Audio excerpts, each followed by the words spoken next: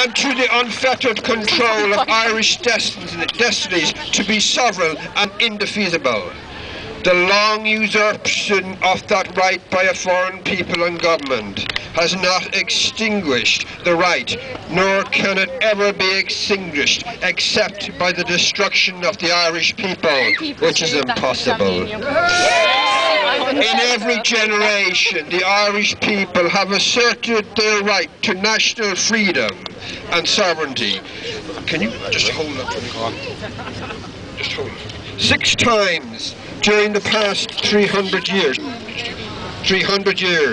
they have asserted it in arms, standing on that fundamental right, and again inserting it in arms in face of the world. We hereby proclaim the Irish Republic as sovereign, independent state, and we pledge our lives and the lives of our comrades in arms to the cause of its freedom, of its welfare, and of its exaltation among the nations.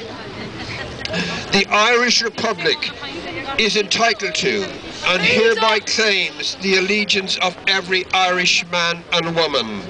Listen to that, Mr. Varadkar, and Mr. Martin, and Sinn Féin, and the abominable Greens. Me on Martin. The Republic guarantees. Get them out! Get them out! Get them out! Get them out! Get them out! Get them out! Get them out! Get them out! Get them out! Get them out! Get them out! Get them out! Get them out! I will declare to get them out from the solemn ridge of O'Connell Street across the great river of Liffey of Dublin, and that great patriot which Gemma has pointed out so many times, Daniel O'Connell. No, the Republic guarantees religious and civil liberties, equal rights and equal opportunities to all its citizens, and declares its resolve to pursue the happiness and prosperity of the whole nation and of all its parts, cherishing all the children of the nation equally, and oblivious of the differences carefully fostered by an alien government, which have divided a minority from the majority in the past.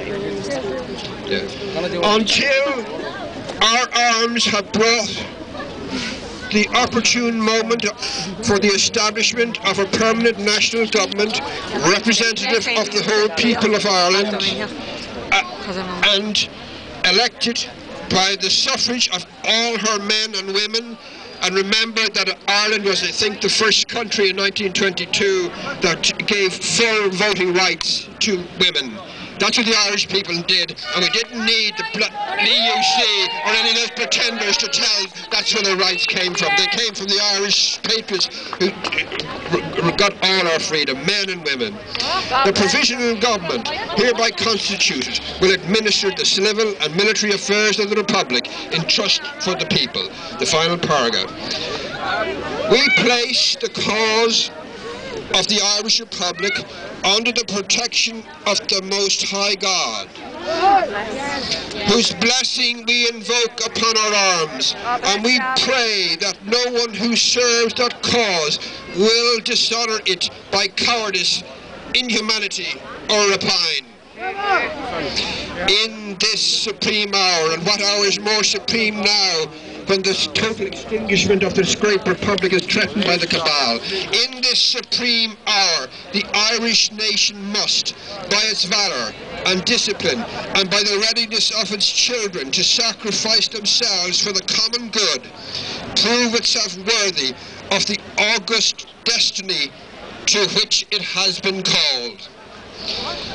This great document, ranking with all the great documents, as Gemma has said many times, around the world, was signed on behalf of the provisional government.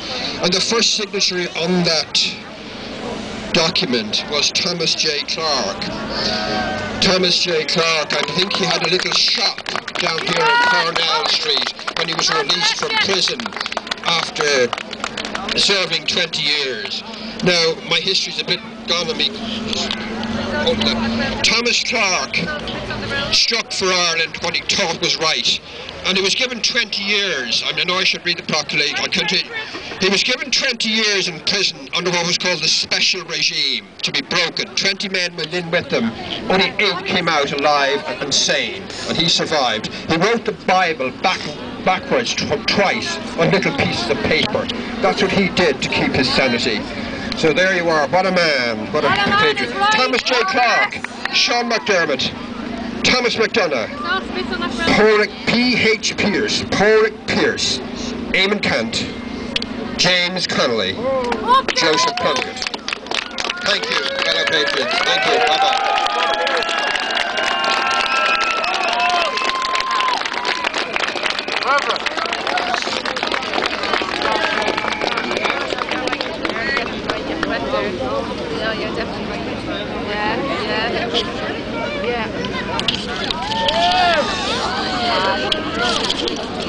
There's another protest.